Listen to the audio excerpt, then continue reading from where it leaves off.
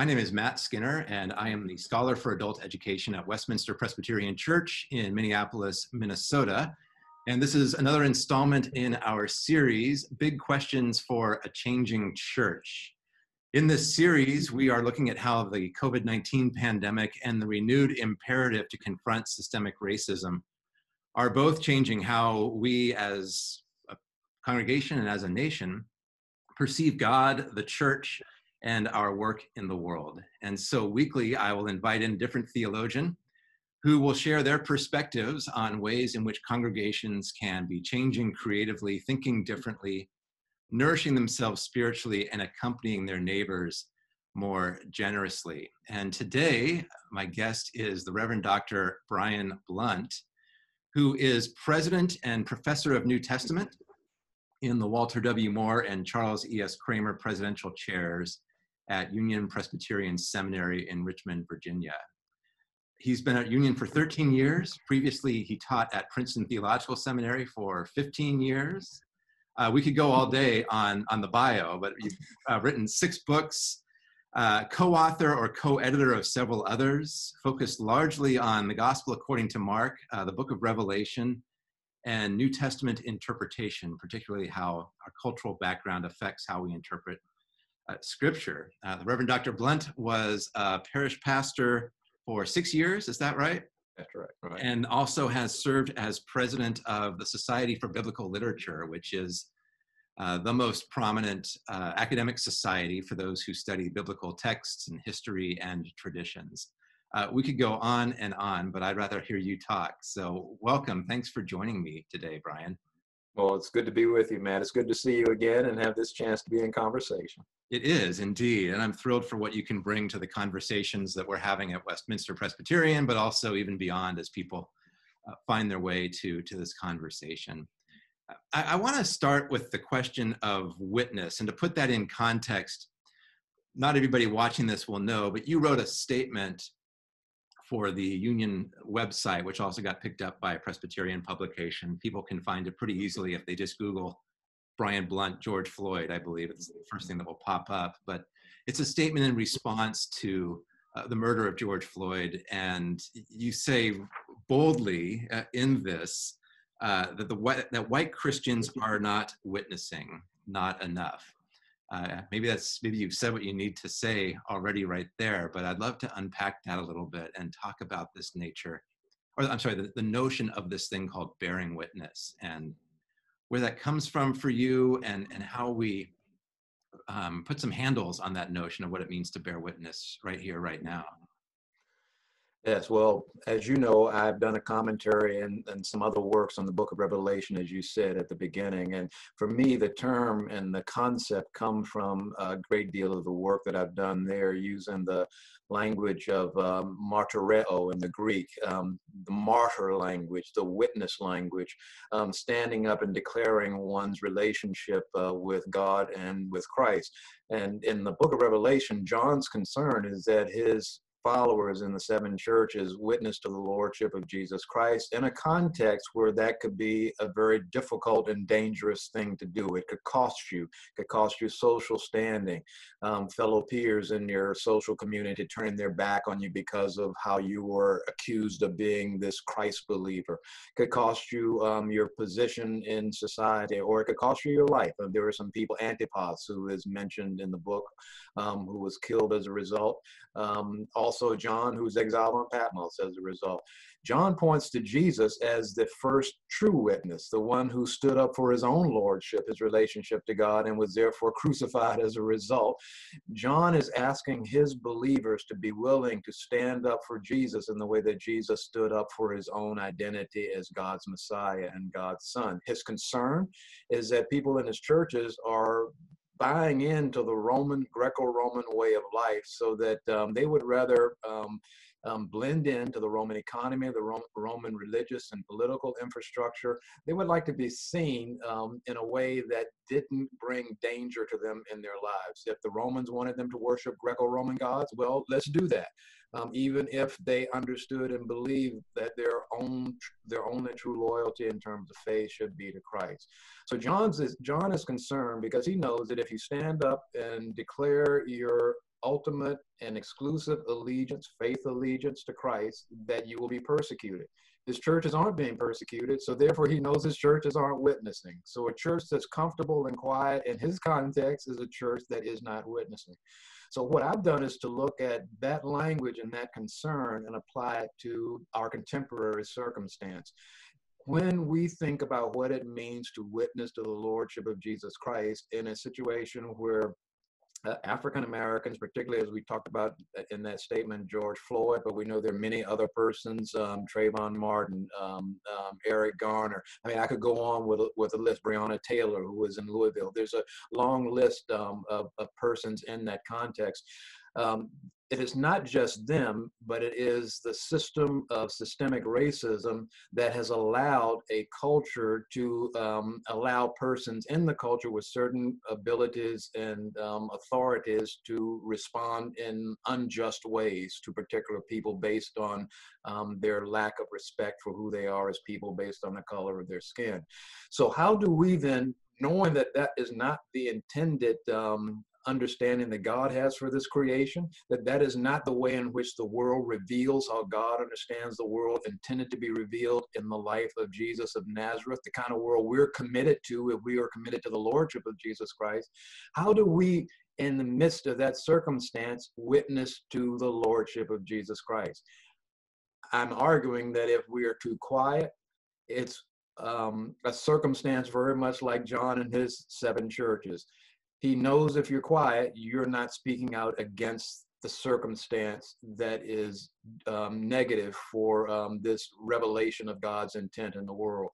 If we are quiet as Christians, while we know a circumstance has taken place and is continuing to take hold, in this case, systemic racism that does not reflect God's intentions for our world, we then too are not witnessing to the Lordship of Jesus Christ. So what I was saying in that piece was, one, I look at myself first and say, I have to recognize I have not witnessed enough, because I have many cases wanted to hold on to normalcy and not feel like I'm stepping out too far on a limb, and because of that I've not witnessed enough. So I want to start with myself, but I also want to look at the world of white Christians, as I say in that reflection, and argue that this community that has a tremendous amount of respect, authority, economic wherewithal, and political and legislative connection, that if they are quiet in this moment, they are not witnessing to the Lordship of Jesus Christ, and to try to help them figure out and help me figure out how I can make that witness better. So it's a theological, biblical understanding that lives itself out in a current social and political circumstance. I like how at the end there you talked about what that looks like for people today, especially people who might be influential in their own circles, whether that's politically or in business or education, have a role to play that is more than just saying this is wrong, or more than just saying Jesus loves you, or more than just saying, you know, why don't you all come to church at my church this Sunday. That bearing witness is more than just saying I'm Christian, but it has to do with, if you have access to the levers of power, you've got to do something about that. Am I hearing you right? Yes, you are hearing me right. That's the point I'm trying to make here in this case. You know, people have asked me, well, okay, what is it that you want or would like to see after I wrote that piece? What would you like to see white Christians do? And I begin by saying, the first thing I think it is very helpful, unless you're, let's say, you know, a U.S. senator or a governor or something like that, you don't have to start with the big thing. Too often people think, well, I can't make the kind of change that's necessary, and therefore I become paralyzed. I don't do the things I can do because it's just too big a problem, too big an issue. So I said, well, the same thing we tell students: don't look at the syllabus the first day and think you can't do everything in the course. Look at the syllabus day by day, take it in the pieces and develop, and you'll see that the course will come out right. The same thing I think would happen in this case as we think about witnessing. So begin to think first, how might I, in my own interpersonal relationships and circumstances, be able to witness to the Lordship of Jesus Christ in the terms of racial equality and justice in this country? So the things I have heard said before, maybe now I don't let those things go unchallenged. things I have thought about that might help others grow in their understanding of how our spirituality lives itself out in social and political ways. Maybe I become more vocal about that. So I start in those small ways, but then I begin to think, well, I'm also a member of a congregation, and historically, the white church in the United States has, particularly the Presbyterian church, has in its membership people who are well-to-do, who have connections to people in power and legislature and the mayor's offices and the governor's mansions, etc. Use those connections to be able to speak out not just about one's faith, which is very important to do, but how that faith then translates into how we should live with others of God's people in the world around us. So to make use of the gifts that we have, the gifts of opportunity, the gifts of relationship, the gifts of status, particularly those of us who have certain positions, be it in law firms or medical firms or in the in political and legislative offices, to take advantage of those relationships and connections and identities to begin to think, well, what do I believe God's intent is in this particular circumstance, and then to try to use those connections and capabilities to as best as one can help people realize that vision and that identity. I try to tell people all the time that it's important for me because, as you know, I work a lot with apocalyptic literature. Apocalyptic is literature that is about the revealing of God's future intent for the present time. Well, what is God's future intent? It is well, I go back to the book of Revelation, it's all tribes and tongues and nations and people coming together before God. It's the Pentecost story in the book of Acts. Well, if that's the vision that God has in the future for God's people, our goal, our call would be to work for that vision in the present. And that has something meaningful and important to say about this present circumstance in which we find ourselves right now. Yeah, to say if that sounds good for the future, why not try to live into it now in the present? Right. Yeah. Right. In Revelation, of course, the problem is the empire. Well, among other things, the evil that animates that empire. And the message is, don't worry, it's all going to fall down one day at the end. Or not, don't worry, but God's going to take care of the ultimate thing. But it's always this, but what does faithfulness look like for you, for these congregations? In a previous installment in this series, I interviewed Margaret Amer, and she used the language from the movie Frozen 2. What's the next best step? She always said, it's kind of like the syllabus, right? You don't have to necessarily ingest it all at once or figure out exactly how you're going to get there, but what's the best next step for you to take? And what you're saying, I think, is that might not be the safest step or the most comfortable step, but and I think that's the difficulty for us as people of faith. We want, well, one of the whole goals I've talked to across my many years of living now is that people come to church and come to faith with the hope that they can find comfort, that they can find peace, that they can find a sense of stability. So it is against the expectation of many people of faith to believe that my faith is going to make me uncomfortable because I seek it out, because I'm looking for comfort in my relationship with God, my relationship with Christ as a Christian. So when you then change that and to suggest that it's not just about being comfortable, it's also about finding a way to bring comfort and hope to those who are without it and who have historically been without it. So the healing, exercising reality of the Gospels is also a part of our understanding and identity as Christian believers. Jesus's healing and exorcisms in the Gospel of Mark, you know, I also work a good bit in the Gospel of Mark. Those are moments where we think, well, yes, that brings a great deal of calm and comfort to the person who has been possessed or the person who is broken. But what we also know when you read those texts is that whenever Jesus heals and exorcises, people get mad, they get angry because it transforms the circumstance. It reconfigures relationship in those circumstances. It makes us think a different way about purity and holiness and who can be pure and who can be holy. And all of those changes and transformations are not just the physical in sense of the healings and the exorcisms, but it's a renewed sense of personhood that challenges the established understanding of what it means to be a person in the first century. So I look at what we're called to do is to reimagine and represent healing and exorcism in our lives as Christians today. No, that doesn't mean we go around looking for demons to pull demons out of people who possess, but it does mean that we go look for those circumstances where evil is manifest and find ways to cast it out. And that can create as much turmoil for us in our circumstance as it did for Jesus in his circumstance. I think systemic racism is an evil that possesses.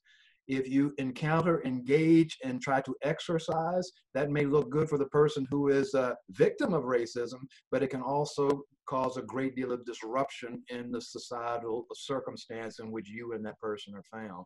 So it's not just about comfort. It's about bringing comfort. And sometimes bringing comfort brings trouble. Yeah, those clashing kingdoms in Mark's gospel. Evil doesn't give up without a fight. It doesn't just cede ground without a fight. Never does. Yeah. I want to flip back to Revelation really quickly. In terms of that call to witness, this might be the most that some people at Westminster have ever thought about the book of Revelation. So this is great, right? Not one of the books we usually settle into, but like you said, a really important book because of the way in which the author is calling those 7 churches into a new way of being, out of a sense of comfort or complacency and into a real dangerous space that this witness bearing is.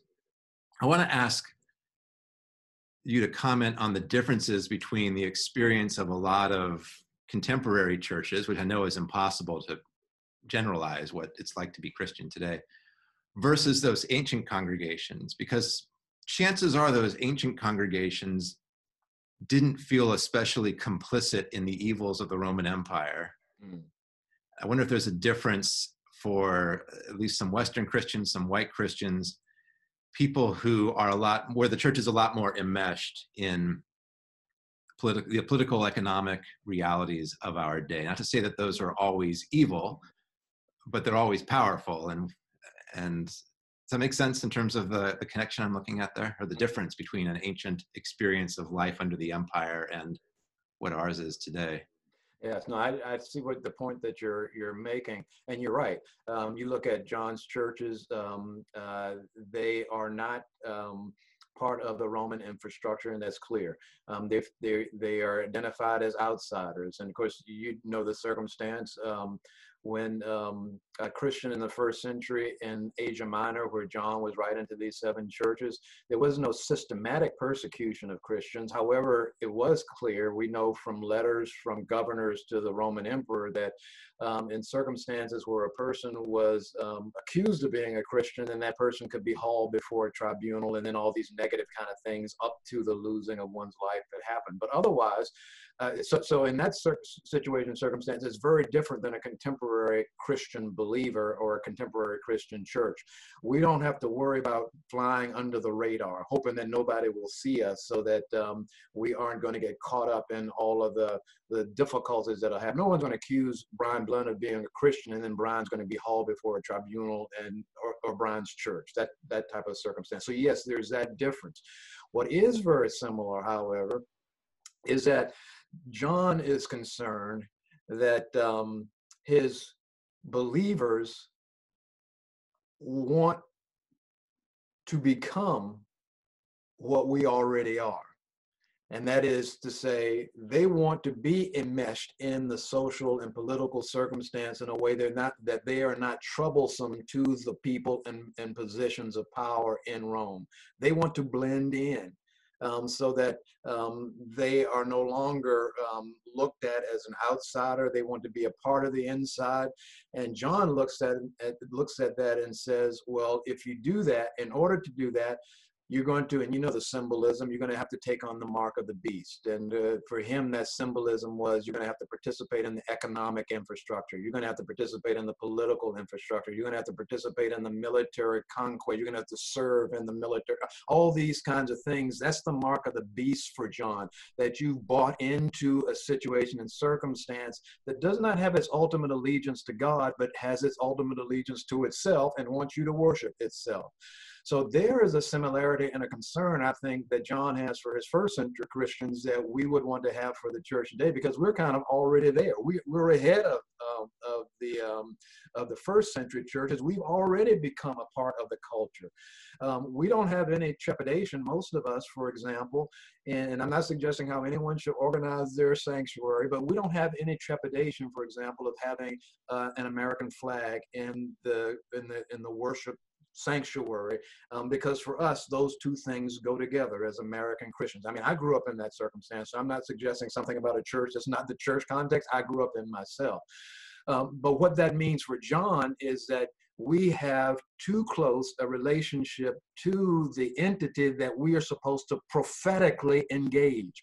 And if you're too involved in the context of the government or the social infrastructure around you, you can't prophetically challenge it when it needs to be challenged, because you become so much a part of it that you are of it. And John's concern, I think, for contemporary Christians is that we're probably too much of the circumstance of in this case, the United States. And it's a wonderful gift, the democracy we have. So I'm not suggesting we shouldn't have this wonderful democracy. It's a gift for us. And yet, even in that gift, our ultimate allegiance as Christians belongs not to that entity, but to God. And then when that entity does things that are against the mandates and expectations that God would have for God's people, then we are called to prophetically engage it from the perspective that God brings to us as Christian believers, as followers of Christ. John is concerned that his folk in the first century aren't able to do that because they're wanting to buy in. I think if he looked at our churches today, he would be concerned that we've already bought in too much. And that would be, I think, what he would write to us today in the way that he wrote to his churches. I think he'd want, one of his big notions was that his churches should come out of their relationship with Rome. At the end of the book of Revelation, come out of her, my people, is what he cries out. I think in many cases, that would be the cry to the contemporary Christian church. You've got to figure out where your ultimate allegiance is. And I want your ultimate allegiance to be to God. That idea that the church today, or at least maybe the American church or the white church today, is the fulfillment of what John was so worried about, is interesting. Yes. When you think about, like he said, Revelation as an unveiling or as a revealing. I'm going to show you the truth about this thing that you desire, and you're going to see it's monstrous. It's not beautiful like you thought. That's one thing to do for a church that's over here, away from the empire. And, for us who are enmeshed, that revealing is terrifying, or should be perhaps more terrifying, because we've been tricked, or we've succumbed, or we're complicit, or we're somehow in it. You see what I mean? If Revelation's a frightening book because of its imagery and how it's been used as it is, like you said, what that book would look like written to a church that's already capitulated in some ways to the trappings of an imperial system. Yeah.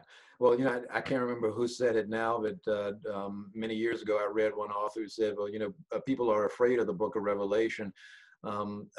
Ultimately, when you really understand the book of Revelation, you ought not to be afraid because of its symbolism. You ought to be afraid because of what it's saying to the church. Yeah. One of the things that happens toward the start of Revelation, right? Those 7 letters to the 7 churches in chapters 2 and 3, where the author John calls the churches to bear witness. He also tells several of those churches to repent. Yes, yes. Mark's gospel, well, most of the gospel, but Mark's gospel in particular, the first thing that John the Baptizer is doing is calling for repentance. Mm-hmm. Other biblical authors talk about it, but those are your 2 books. Your 2, the books you've written. Right. help us think about, what does that mean? Why do those books speak about repentance, but why do they begin in some ways with repentance also?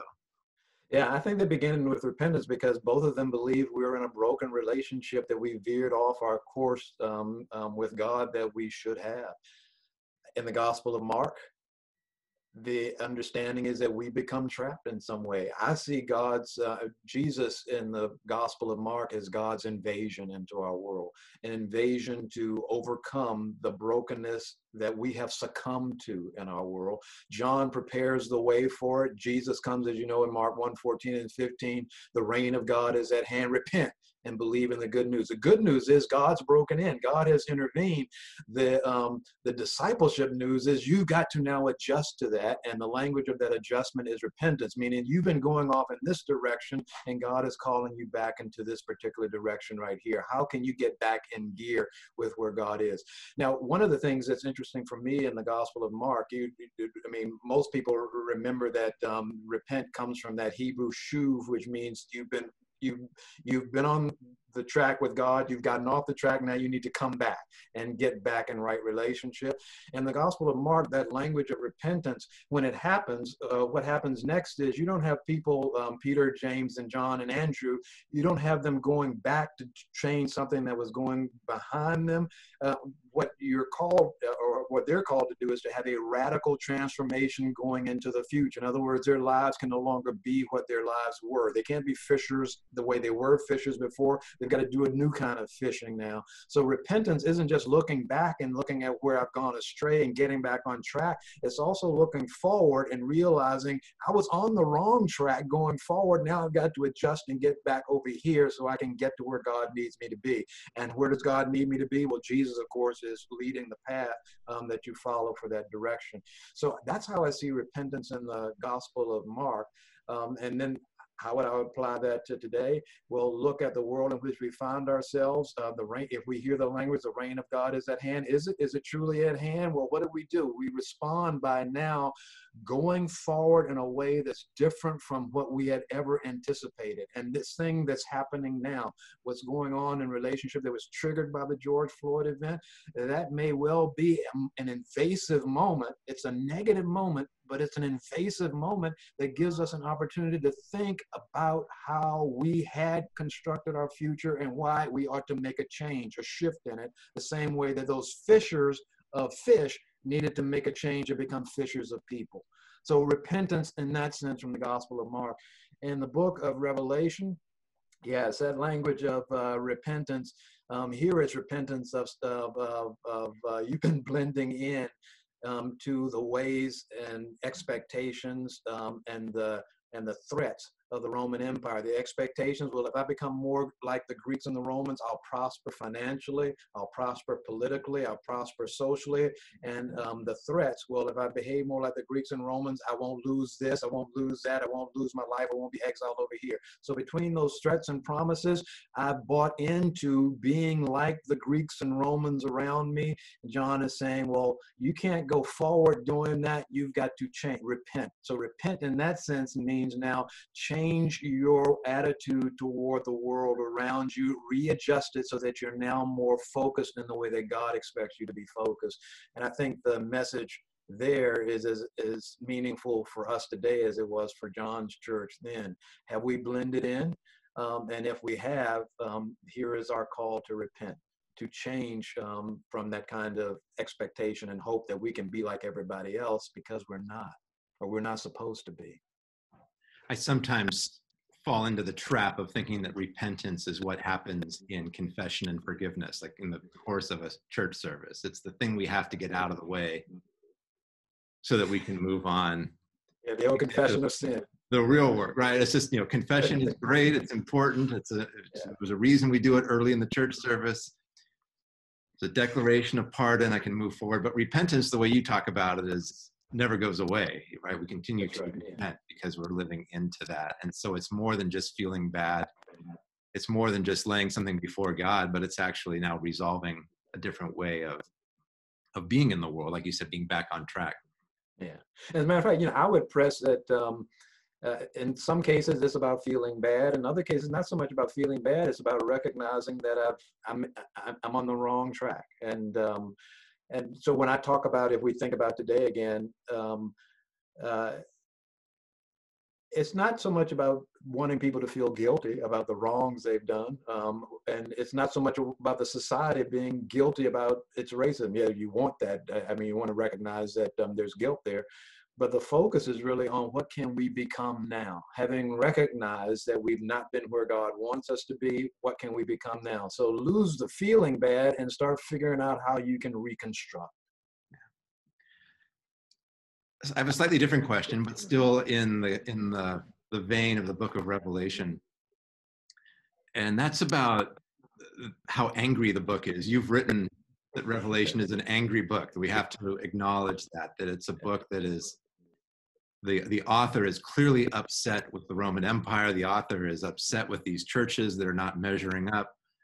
And the author imagines a God who might not be angry, but certainly is going to come with frightening recompense. And so a lot of people are turned off by the book because it doesn't necessarily fit our standard image of a gracious God and the God that we meet in Jesus Christ. But you, in some of your writing in Revelation, have counseled your readers, you have to sit with that anger for a while and recognize what that's like. I just wonder, anger is in the air right now. We talk about righteous anger, and we talk about people who have a right to be angry. Churches tend to be a little afraid of bringing anger too close because, right, unchecked anger can cause problems and it can divide. You want to talk a little bit about that? Are there ways in which the idea of the anger of the book of Revelation or God's anger in the face of injustice might be helpful for us to, if not express, at least to listen to, or what that looks like for you these days? Yeah. That is one of the most difficult parts of the book of Revelation for me, realizing the anger that bubbles in it. There's also the anger, I think, that John feels, and he knows as Christians feel. Well, they're angry about the fact that they are believers, the ones who are believers, and the world is so messed up.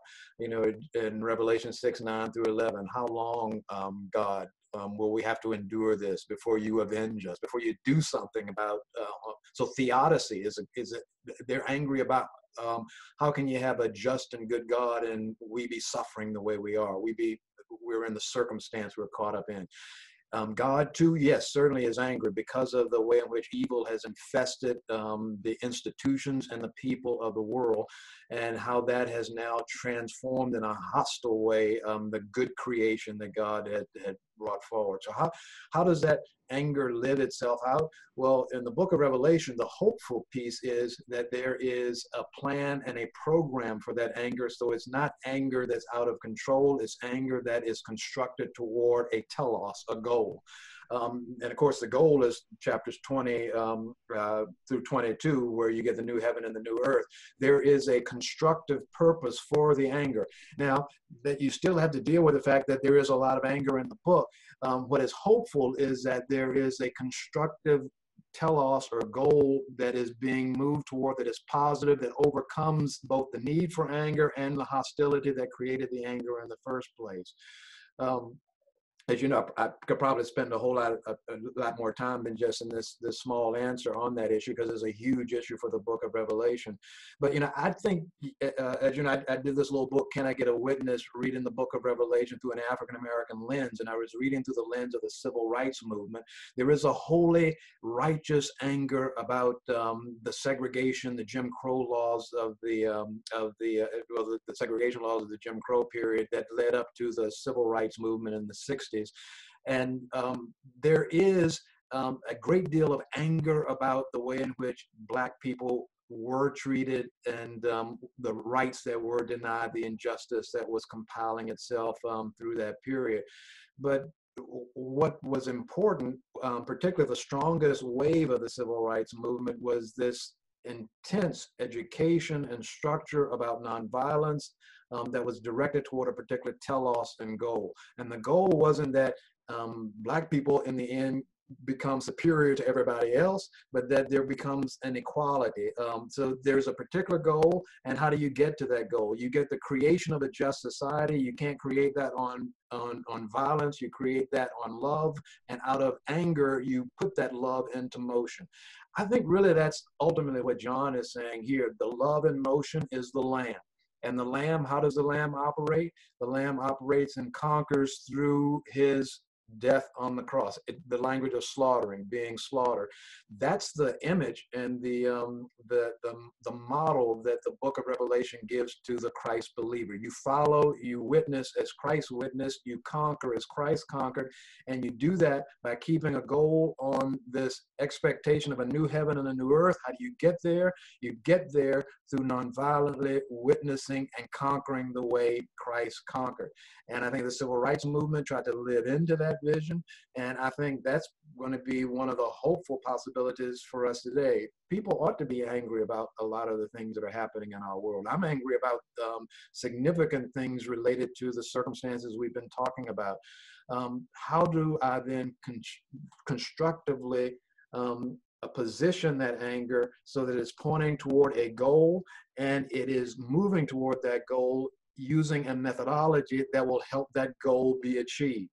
And that's what the civil rights movement did. I think that's what John is suggesting Christ believers who follow the image of the crucified or the slaughtered lamb can do in the first century.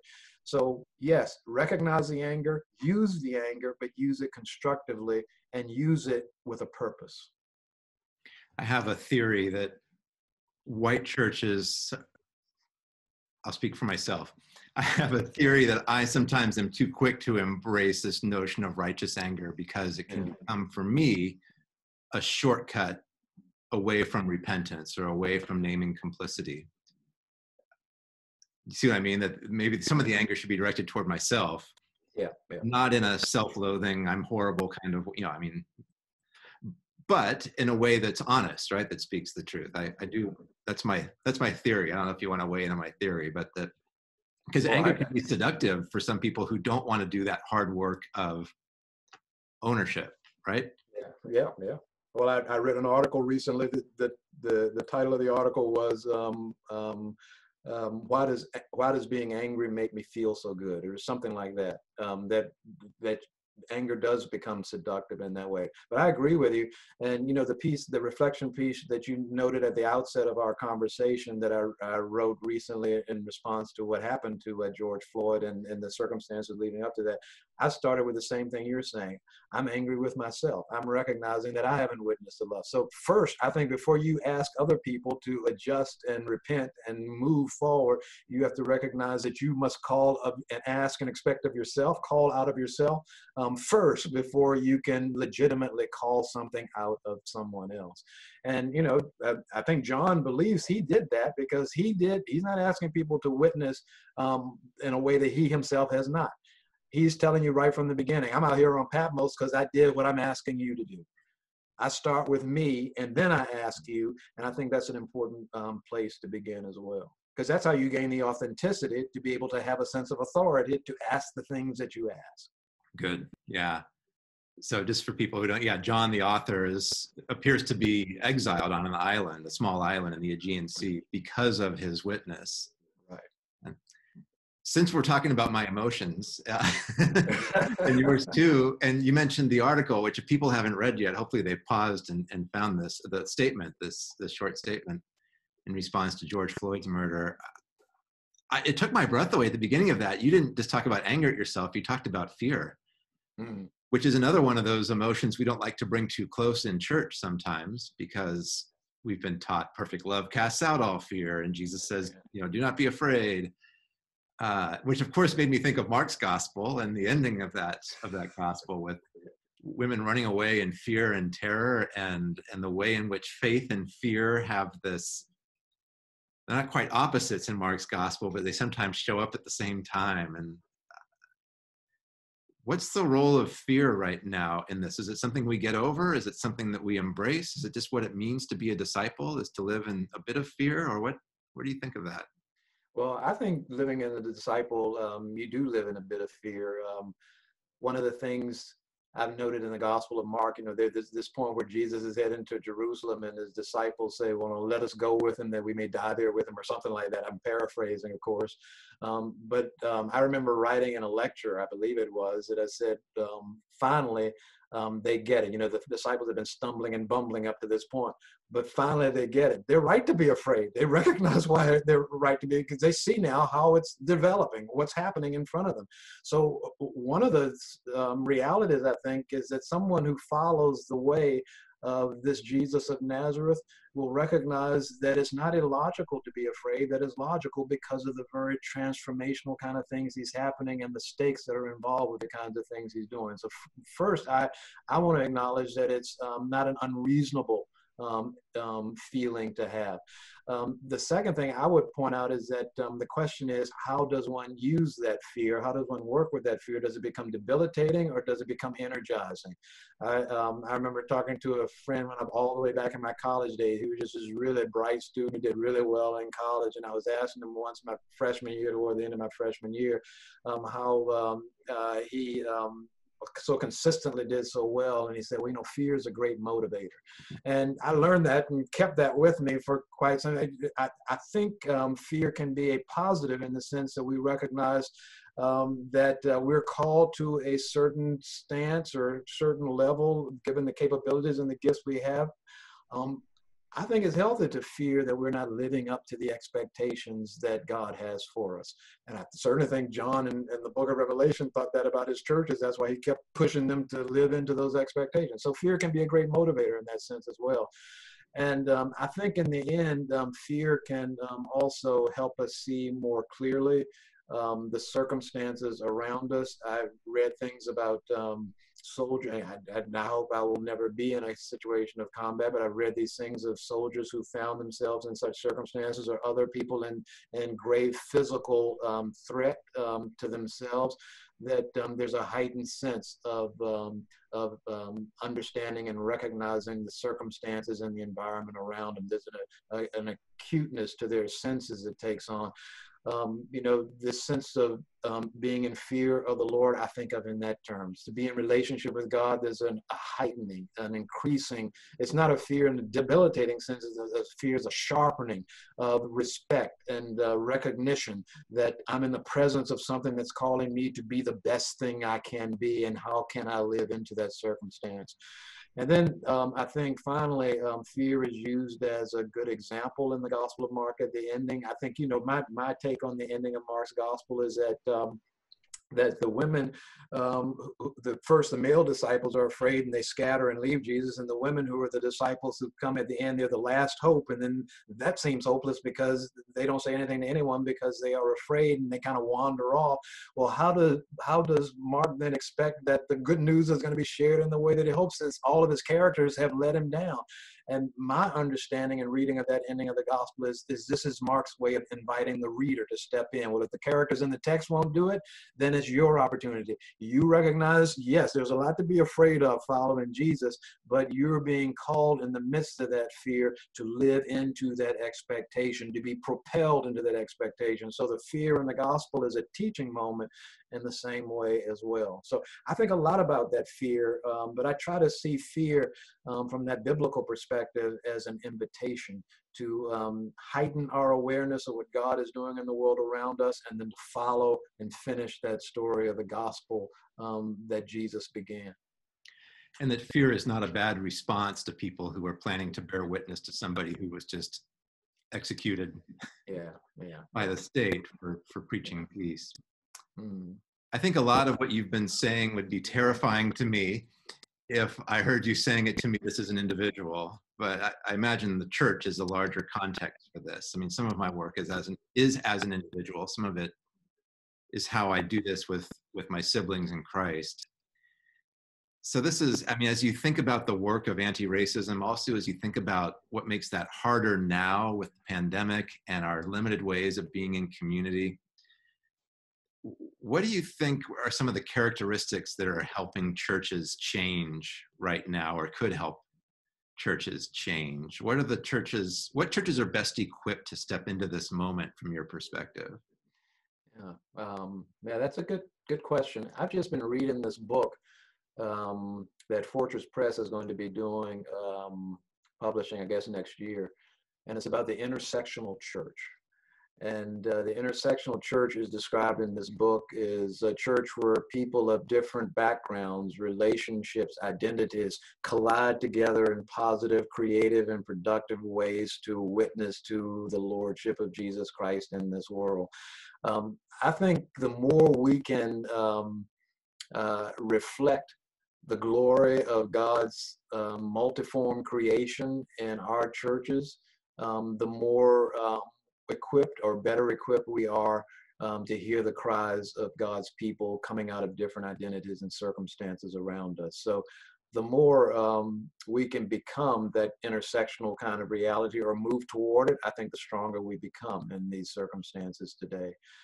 Very often, you know, the church, my church, your church, probably many churches don't look like the world in which the church serves, because we're very much people like us in those contexts. How do we find ways of being able to help our church, if not in membership, then in mission, be more identified with the glory and beauty of God's diverse creation? So because one of the ways you can hear the struggles and cries of people who are not like you is to be engaged in mission and ministry with people who are not like you. You know, one of the things that we found, I mean, not we found, but statistically found in terms of people being willing to hear the voices of others is not so much learning about them in books, but being in relationship with people who are considered to be other.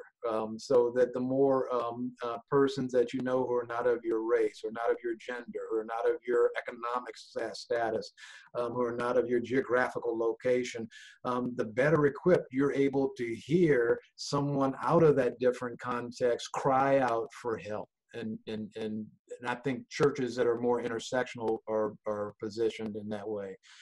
I'd say also, and it's probably no surprise to you, but the more deeply vested we are in the biblical materials and traditions, so that we actually know them, the more compelled we are to be concerned about people who are struggling in the world around us. You know, you and I both teach biblical studies. One of the things I've noted, I started back in 1992, graduating from Emory and going to Princeton to teach. I mean, going back to my own MDiv days, and I graduated from seminary in 1981, there's been this progression I've noticed of a growing biblical illiteracy across those periods of time, so that we have to spend a whole lot more time just teaching the content of biblical materials, even to people who are coming to seminary. So then you go into church context, and people just don't know the biblical stories. So, you know, one of the things I've said in sermons is, how can we expect congregations to live into the ministry of Jesus when they really don't know what that ministry is? They don't know the stories. They don't know the desperate connection that God has through Jesus with people who are struggling in this world. And so when you hear it sometimes from someone who's saying we need to pay attention to these circumstances that are happening in the world around us, you say, well, I want to be biblical. I want to be spiritual. I don't want to deal with these political things. But then you take them to the biblical text and say, oh, well, that's the kind of thing Jesus was invested in. So the more biblical I think we can be, I think the more invested we'll be in the circumstances in the world around us. So I'll say intersectional and biblical. I'll start there. I like both of those. Those are both big challenges too. And they might be things that we do together as well. We start reading the Bible with people different from you, with different yeah. You see things. One more question for you, and I'll let you go. And that's, you're president of a seminary. Most people probably assume that means you raise money all day long. That's a lot of what I do. That's what I assume you do. But you also set the ethos of a school, and you motivate the faculty, and you motivate the staff, you motivate the student body. And the mission of your school is to provide leadership for congregations and other forms of Christian witness in the coming years and generations. What are you telling people there now? I know it's summertime, but what are you telling people there now that you weren't talking about 4 months ago, before the pandemic appeared with such ferocity and showed itself to be such an exposer of systemic injustices in our nation, as well as just horrible to community and a real challenge to church's ability to do ministry in the ways we've become accustomed. Are you saying anything new, or? Well, interestingly enough, there were some things that we were saying that I think have connected with what's happening, that we didn't anticipate a lot of the pandemic and, these types of things that were happening. And certainly, that, well, I don't even know what word tragedy is, and isn't enough of a word to describe those 8 minutes and 46 seconds with George Floyd. But we were trying to live into a better strategic vision. We call our tagline for the seminary as a church in the world. We were trying to figure out, well, how can we be better at being or investing in leadership for the church and the world? And so we were beginning to think about a couple of things we just created a new strategic vision. And one of them was, we need to be a much more diverse, intersectional, seminary community than we have been, in our faculty, in our student body, in our staff, and the way in which we reach out, engage in churches or in communities, and invest in churches and communities around us. So that was a part of the conversation when all of this happened. We were also thinking about how we can better use technology in the way that we teach. So again, the pandemic happens, and we can move somewhat seamlessly into that, but we know that there are things that we weren't ready for, that but we were beginning to think about that, and this now accelerates that thinking in a broad way. We had just developed, is now maybe a year old, a Center for Social Justice and Reconciliation that now lives into these very conversations. Last week, we had a forum through the Center for Social Justice and Reconciliation on what can white Christians do about racism. And we're now looking at issues related to symbols and monuments and other things, and how they relate to and oftentimes encourage a sense of injustice. So that was something that was a part of what we were doing. And then we created a Center for Womanist Leadership to look at women of color and how they're impacted. And then finally, in talking with the directors of the Center of Womanist Leadership and the Social Justice and Reconciliation Center, we talked with the faculty about a new degree program and looking at a master's in public theology that would allow us to invite students to come and think about the very things we're talking about right now. So the kind of conversation we've just had, that's the kind of conversation I hope that students coming for that master's in public theology, that they'll be having across the 2 years that they're on the campus. So these are things that I hope we can live further into, but we were thinking about them, and now we ramp up that thinking given the circumstance that we found ourselves in today. And I hope we can continue to think creatively about how we can use our resources in a better way to respond to what the church and the world finds itself confronted with in our circumstance. It's a great answer.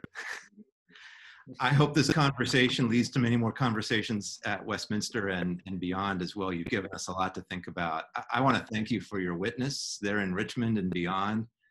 For giving me courage, for calling me to action, and all that you've taught me today and over the years. And thank you so much for spending some time with us. Well, thank you. Thank you very much, Matt. And my regards to everyone there at Westminster.